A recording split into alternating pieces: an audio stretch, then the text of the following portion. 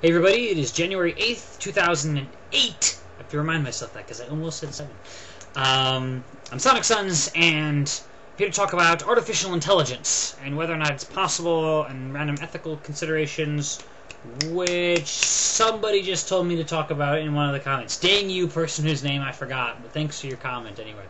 Where do I go with this? Well, previously to the Singularity video, the 5-part video, with all sorts of crazy things that may happen. I believe Werner Vinge was his name, who said something along the lines of, within 30 years, we will have the technological means to create artificial intelligence. Shortly thereafter, the human era will be ended.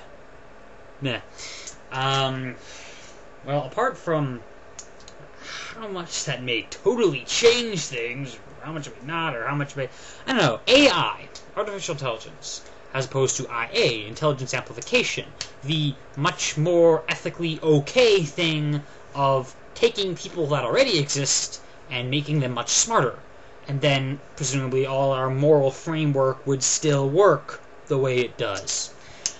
So AI is the idea, in case you didn't know from the title, that we could make a computer which is fundamentally just as smart, just as conscious as a human. Now, this is weird. Here has the question of, well, is that even possible? And one of the arguments against it is the Chinese box argument. And it goes like this. Say, there's a guy, and he's in a box, no one else in there, and there's a slit in one side of the box, and there's a slit in the other side, right? And through the one slit comes a piece of paper with a scribble on it. You have no idea what this scribble is. But he looks at the scribble, and he looks at this rule book he has. He opens the rule book, he looks at the, computes a couple of things, and then, on a blank piece of paper, writes his own little scribble. And he pushes it through the other slot, because the rule book told him to. More scribbles come in, more scribbles go out.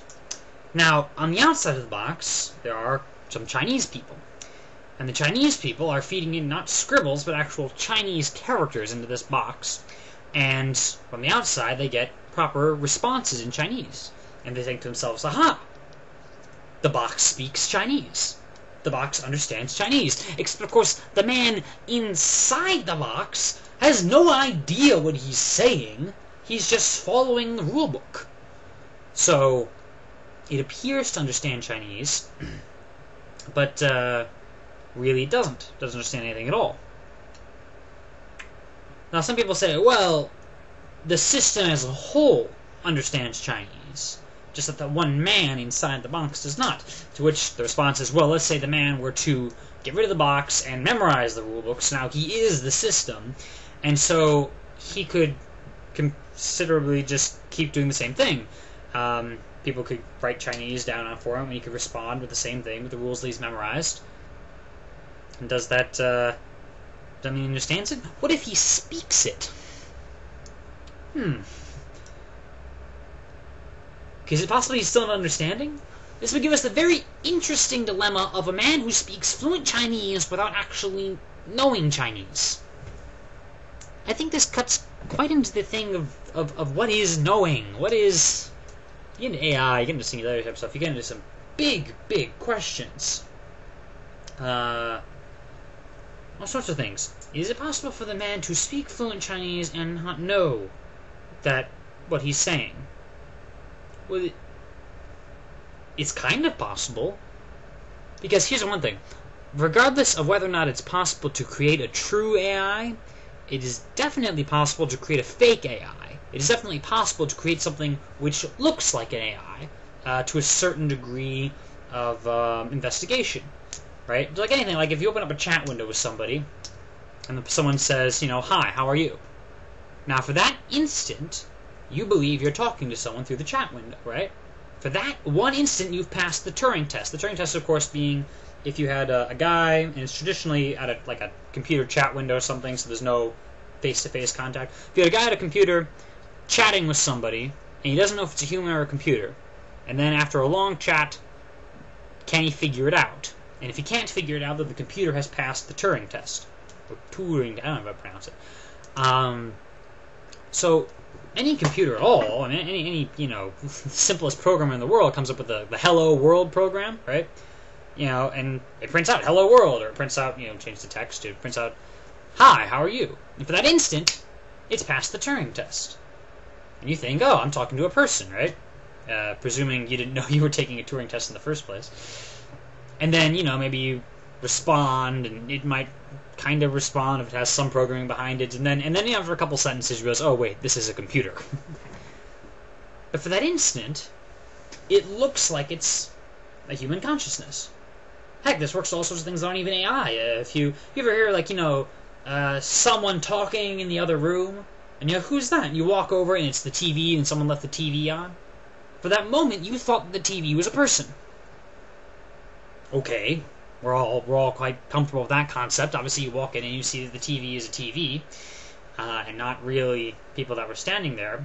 But see, that kind of gets muddled when you go into AI, and you start talking to this thing, and it's like, okay, so it can hold up that one sentence, and then obviously for a little program, maybe it'll hold up 2 sentences. Hi, how are you? Oh, I feel good. Oh, that's nice. Computer could do that. Sure.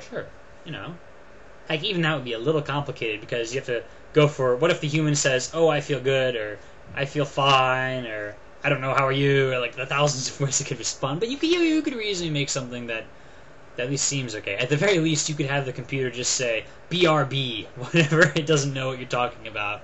And then the human will just sit there and be like, oh, I guess he's just doing something else right now. Okay, so we're chatting with a computer there, and like for an instant it can fool you, and what if it can fool you for 2 instants, and what if it can fool you for a minute or 2 minutes, or how far does this have to fool you before it's real, or can it ever be real? Maybe it were just it gets more and more and more tricky, and harder and harder and harder to see, but on some fundamental level, it's not conscious. It's not a real mind. Problem though, what is a real mind? Because in the TV example, we have this nice thing with physical space. And if I walk into the other room expecting to see 2 people having a conversation, I can quite clearly tell if there's 2 human beings with arms and legs, hopefully, they could be amputees, having a conversation, or if it's a television over here and 2 fictional people having a conversation. They're very different. Very fundamentally different, right? And not just in appearance, but in activity. For instance, if I talk to, say, the 2 people that are sitting there, then they will respond to me, and we can have a 3-way conversation. If I talk to the TV is not going to care. Unless it's perhaps some sort of advanced AI TV. There's another thing. In Fahrenheit 451, there was a deal where the TV, right, will actually adjust to you. And they talk a little bit about the technology behind this, fictional technology, of, it'll actually look into the camera and say your name. Like, oh, what do you think? Whoever you are. And you respond, generally with a simple response, but still you respond, and then they respond back. And then the show is ongoing. So how do you know the difference between the TV thing, which responds to you, and, a live video chat? Now suddenly there's no meat space to make it quite obvious. Or heck, maybe we'll invent the meat space. Maybe we have a robot that looks just like a human, and it's the freaking Terminator, and it's, and it's Arnold Schwarzenegger all talking to you, and you're like, wait, is this Arnold Schwarzenegger the governor, or is this Arnold Schwarzenegger the guy who's going to destroy all humanity? Wait to see if he time travels. No, but it just cuts to the crux of, so, what is consciousness? Well, is that what consciousness is? It's this thing that I'm experiencing right now. See, that is the problem. Or a significant portion of the problem. Because the only absolute true way to know that something is conscious is to literally be that something. I can be certain of my own consciousness because I'm experiencing it right now.